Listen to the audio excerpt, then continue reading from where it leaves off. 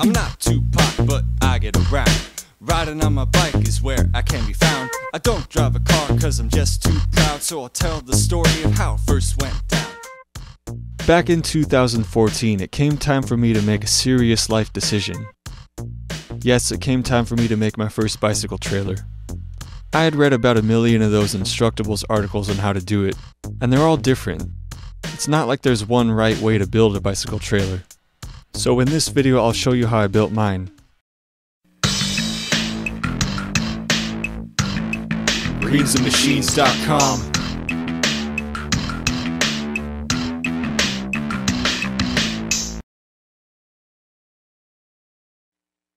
This trailer was constructed primarily of recycled bed frames and two 26-inch wheels I had from an old mountain bike I took apart, which meant this was going to be a really big trailer.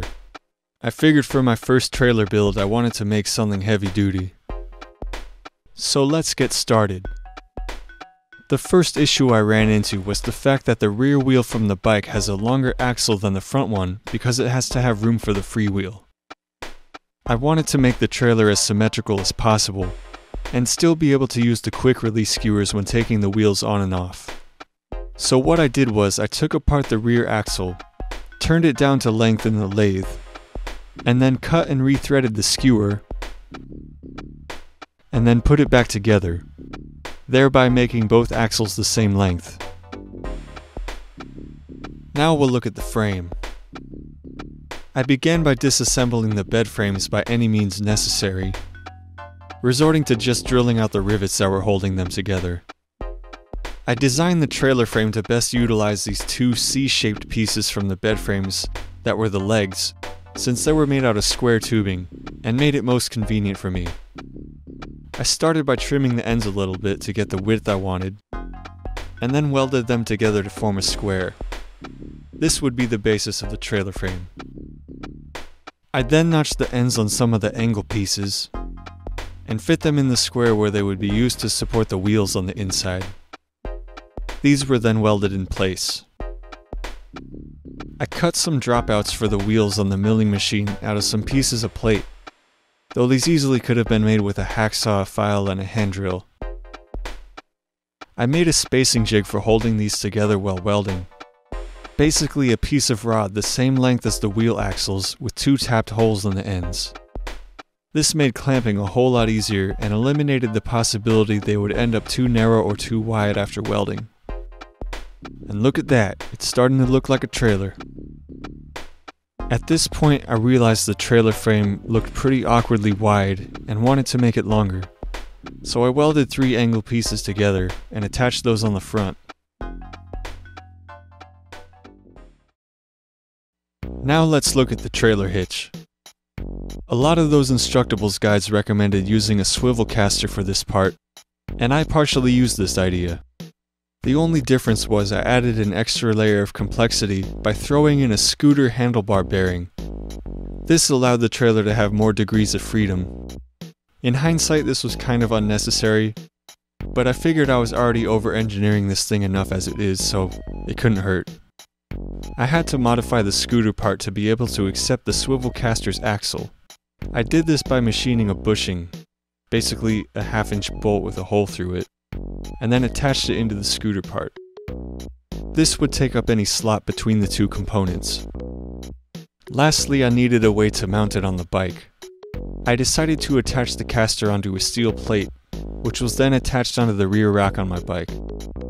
I then machined 2 aluminum brackets to match the contours of the rear rack tubing. This seemed like the most secure way for me. Now one thing I didn't really like about the swivel caster was that these bearings are designed to take load axially, not radially as in the case of a trailer hitch. I think over time all the bearings actually fell out and a bunch of sand got clogged up in there. But nonetheless it did its job. Next is the linkage between the trailer hitch and the trailer itself. At this point I didn't really know what to do, so I just started by lining up the trailer behind the bike level, and then working backwards from there. I realized this linkage would have to increase in elevation, and bend over to the right slightly to meet with the trailer hitch. I began by bolting one of those angle pieces onto the trailer, and then cutting it and bending it to fit the shape that was needed. Once all the welding was done, I took it for an initial test ride, and I realized quickly that this linkage was way too flimsy, as it would flex a lot while riding.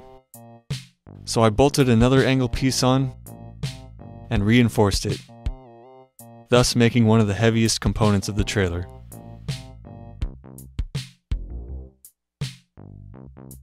A few more things before we get to the cool part. I wanted to make some fender type things to prevent cargo from running into the wheels. I started this by making yet another square, this time out of the small angle pieces. I then cut this in half with possibly the most awkward hacksawing position ever, and then welded them on the frame. I also made a couple of hooks for bungee cords, and welded those on too. I then made a deck for the top of the trailer out of 2 pieces of particle board. I made this easily removable by welding bolt stubs onto the trailer frame and securing it on with wing nuts. Look who's sitting pretty. At this point the trailer was ready for service, but I wanted to add a cargo bay to make use of all that space underneath the deck. So I took the trailer out for its maiden voyage to get the piece of metal for the cargo bay. Conveniently, the metal store had the perfect size piece of aluminum for this, and the trailer hauled it easily. Once I got it home, I began by cutting out the flat pattern with aviation snips.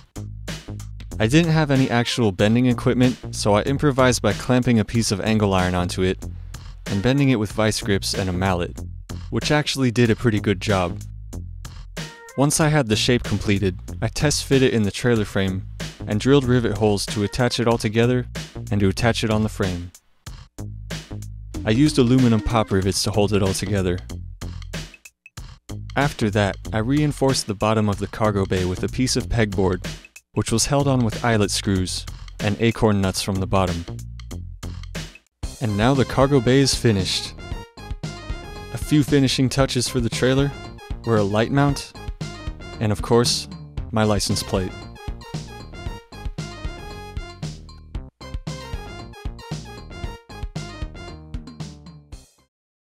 This trailer saw a fair amount of use hauling lots of cargo to and from the foundry. Its size and strength proved very useful for this.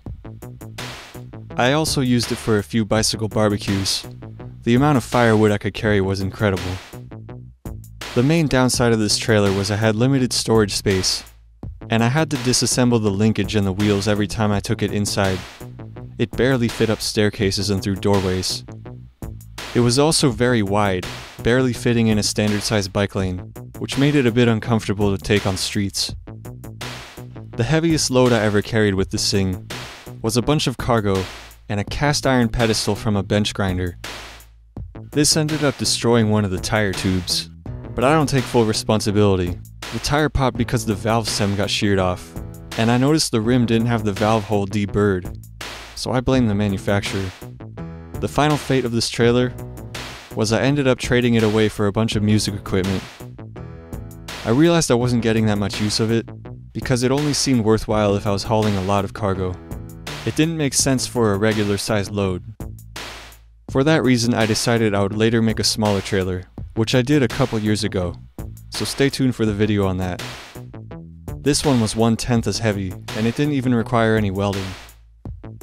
If you would like more information on this bicycle trailer build, you can check out the 8-part blog post on greensandmachines.com, which includes a lot of information that didn't make it into the video. And stay tuned for the video of my new trailer build.